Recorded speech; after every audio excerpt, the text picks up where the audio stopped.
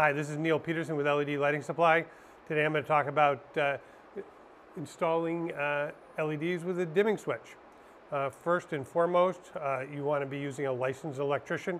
Do not do it yourself. From a standpoint of the fixtures you can use, whether you're using a high bay, a linear, a canopy, any type of indoor fixture that supports dimming can be put on a switch.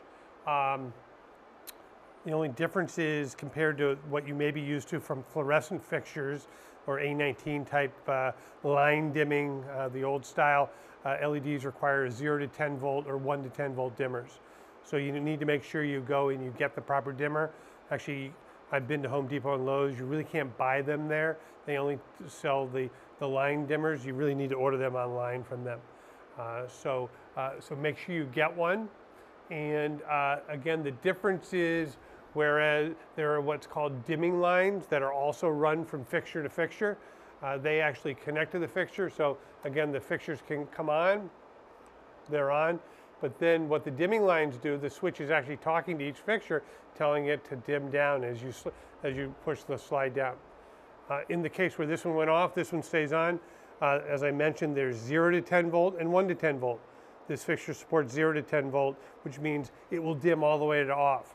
Whereas this fixture is 1 to 10 volt, it'll only dim down to the lowest level, then you have to actually physically shut it off.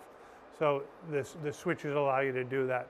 So again, you want to make sure you have an electrical contractor, but that's basically how dimming works. And again, you could be using any of the fixtures.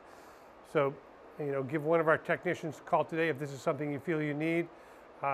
Again, where we find dimming is most applicable, pole barns, if you've got a church rec room where you're using it both for some type of recreation and maybe meetings. During recreation you may want it brighter, during meetings you might want it lower. That's really where dimming fits in.